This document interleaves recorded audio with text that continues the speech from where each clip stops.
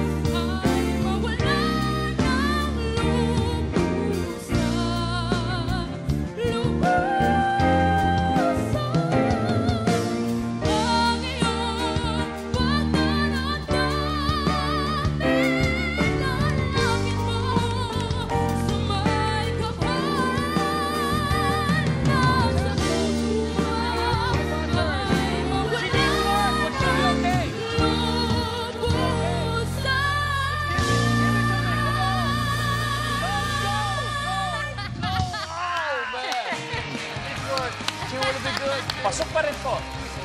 Pasok pa rin. Wow!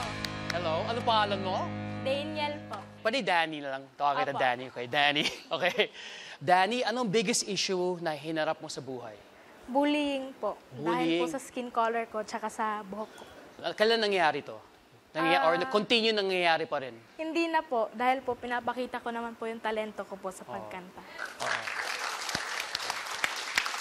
You're doing the right thing na ginagamit mo yung talento mo para mawala yung mga bully. Yan din ang naranasan ko sa eskwelahan. Kasi mix tayo, di ba? Mix ka ba? Opo. Oh. Anong nanay mo? Ano nanay mo? I mean, sino... Yung nanay niya. Sino bang ang... You're mixed. Sinong nanay mo? Sinong nanay mo? Sinong tatay mo? Sabi ko na sa'yo. Ay na, ano ba yan? Ay, naku! I meant to say na sinong Filipino, sinong... Mother ko po yung Filipina po. Tsaka father ko po ang Black American. Just the same Magkapareho thing, kayo. the same thing. Parehong-pareho tayo.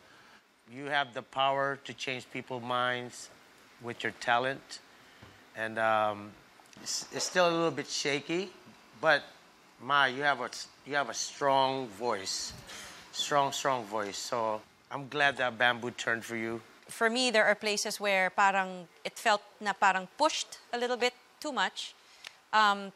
But those are issues naman that can be corrected. I just don't feel na ako yung the right person for you for now. Hindi ako umikot, Danny, kasi binigyan ko ng chance si Coach Bamboo. Oh, man! Oh, man! Oh, man! Oh, man! Hindi, joke lang. The whole time, ini-encourage kita umikot. Yan nga, sabi ko, Coach, sana umikot ka. na talaga ako, kaya lang... Umikot ka, please. Okay lang, Coach. nga eh. Hindi. Konting control issues, pero nakita na nga natin si Coach Bamboo kung paano siya nag-transform talaga ng mga artists. Kaya, my job, again, dude. binigay ko talaga. Wow, binigay.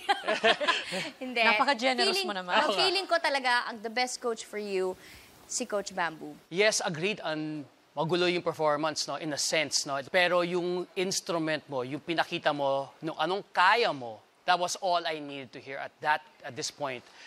Now it's about parang how well do you listen, how do you know, ano yung journey natin ito, no? This point now, we're just gonna fly and see what you have in you, right? Are you ready to work, Danny? Opo. Okay. So maraming salamat. Thank you for having the courage to get on that stage. Because we're gonna roll. We're gonna roll. All right. Look at that.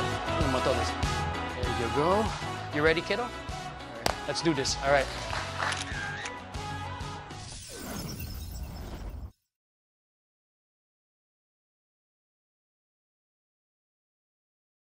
Thank you for watching The Voice Teens Philippines. Don't forget to like, comment, and share our videos and subscribe to The Voice Teens Philippines YouTube channel.